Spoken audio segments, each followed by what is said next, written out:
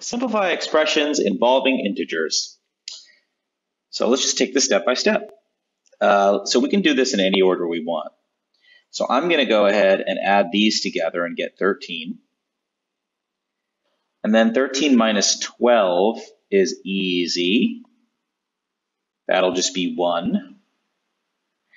And then 1 minus 2, right? So here's 1 minus 2 is negative 1. So I'll just write negative 1. And we'll do more practice, but should be able to pick up the idea. So negative 12 plus 2 is negative 10. I like to add them up in ways where the numbers are nice. And then negative 10 minus 10 is going to be negative 20. And then negative 20 minus 34 is just going to be negative 34. So I'll write negative 34. Okay, there's some nice cancellations here. These are going to go away. 11 minus 11. And then if I take negative 12 plus 11, I get almost all the way back to 1, but I'm just 1 away, so I'm at negative 1.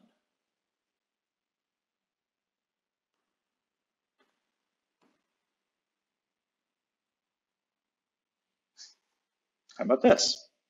Okay, so if I take two negative ones, this is tricky, right? There's a plus, a negative and a negative makes it a plus. So this negative 1 and this cancel out. So this whole thing is just 12. And then 12 plus 14 is 26. So the answer is 26.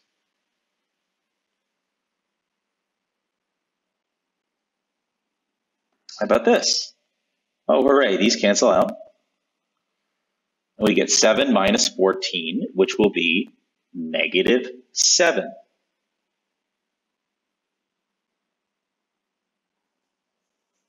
Okay, let's do this in a fun way. Let's do the 6 and the negative 6 here. Those cancel out. We get 12 minus 9, and we know that that is 3.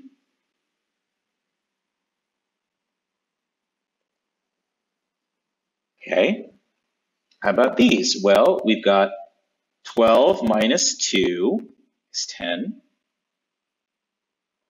You know what? That's not a good way of doing it. Let's do the 12 minus the 12. That goes away. And then this negative and negative become a positive 7.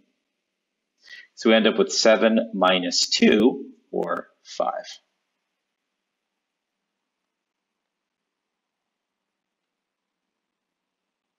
Okay, how about this? All right, so we've got a bunch of stuff here. We've got a lot of double negatives. So that's going to be negative 12. Well, so that's a plus 2, and this is a minus 2, so these will cancel out. And this is a minus 12 plus 8. So that's going to be a minus 4.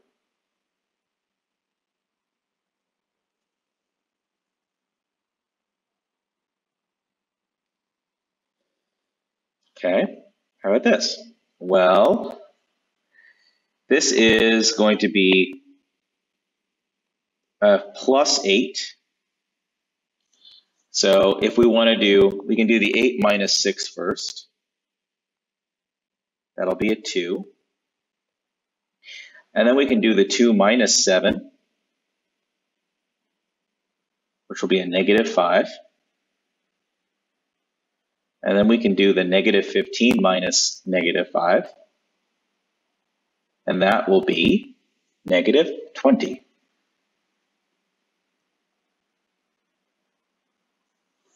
Okay, let's see. Is there a fun way to add these up? Well, we'll make that a positive for starters. Let's make the minus minus a positive. The negative 15 plus 5 is negative 10.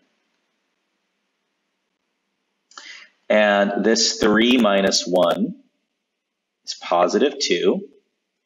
So what do you get when you put negative 10 and 2 together? It's You can think of it as 10 minus 2 or plus or minus. So it'll be 8, and then it's more negative than positive, so it'll be negative 8.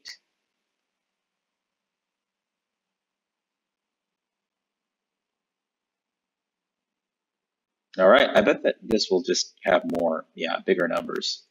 So this will be a plus 24, but the 24 minus the 23 just gives us a 1. And then this will give us positive 27. But then positive 27 minus 17 is just 10. It's just 10, right? That's not so bad. Just checking my math there. I said 10, right? Okay, guys. So yeah, play around with the orders, and it should be fun. I'll see you next time.